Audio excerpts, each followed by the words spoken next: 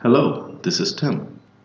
Today we will talk about the pressurization system on an airplane. First, let's see why pressurization is required in an airplane. If we take a helium balloon and release it, it starts rising into the atmosphere. If we look at the atmosphere, it is composed of different layers, starting from the ground with the troposphere, stratosphere, mesosphere, and the thermosphere. As we go higher, the pressure keeps decreasing. The balloon cannot survive at higher altitudes because we will have high air pressure inside the balloon and low air pressure outside the balloon. The pressure around the balloon is called as the ambient pressure. But in reality, the low pressure at the stratosphere layer itself will cause the balloon to burst due to the severe pressure difference. Now, if we send a human to this altitude, the result would be same like the balloon since the ambient pressures are too low. Hence, we have one reason why pressurization is required. The human body cannot survive at low pressures. Another reason is that as we go higher up from the ground level, the density of air reduces, and with that, the oxygen content in the air decreases. This means that the number of oxygen molecules in the air will reduce as the altitude increases.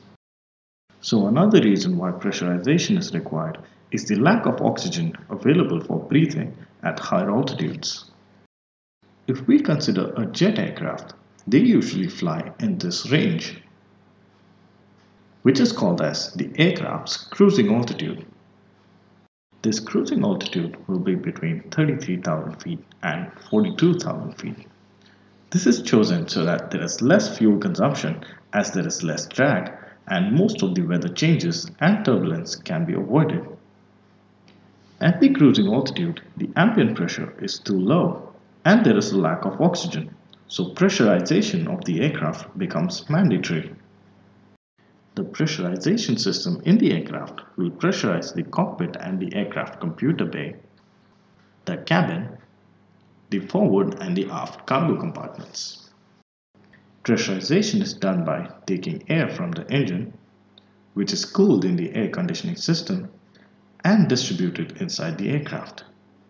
The air inside the aircraft is controlled by an outflow valve. Let's look at the outflow valve in more detail. When the outflow valve opens, the air inside the aircraft will escape, and the pressure inside the aircraft will decrease. When the outflow valve closes, the air will be trapped inside the aircraft, causing the pressure to increase. The outflow valve will open or close depending on the phases of flight. On ground, the outflow valve is fully open so that the pressure inside the aircraft is same as the pressure outside the aircraft.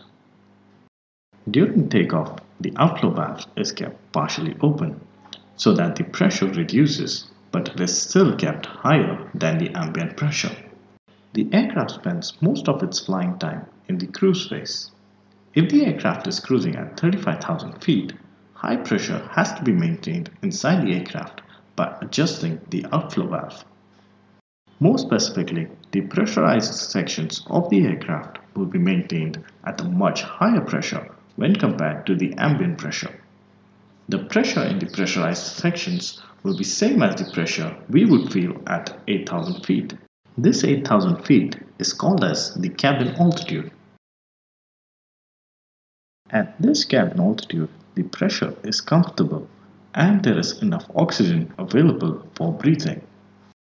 The cabin altitude cannot go above 8,000 feet as the oxygen content in the air will not be sufficient for humans. The cabin altitude can go below 8,000 feet if the aircraft structure is strong enough. This is because there will be a severe increase in the pressure difference between the pressure inside the aircraft and the ambient pressure, which could result in structural damage. During descent, the outflow valve is fully closed so that the pressure inside the aircraft increases. When the aircraft touches down on the ground, the outflow valve will fully open so that the pressure inside the aircraft is same as the ambient pressure. The control of the outflow valve, that is the opening or closing, is done by a pressure regulator. The movement is based on inputs from the flight computers that give information about takeoff, climb, cruise, descent, and landing. In case of failure of the outflow valve, there are safety valves on the aircraft, which will prevent the cabin pressure from going too high or going below the ambient pressure. In the cockpit, indications are given in case of failure of the outflow valve, the cabin pressure being too high or too low, or the failure of the regulator.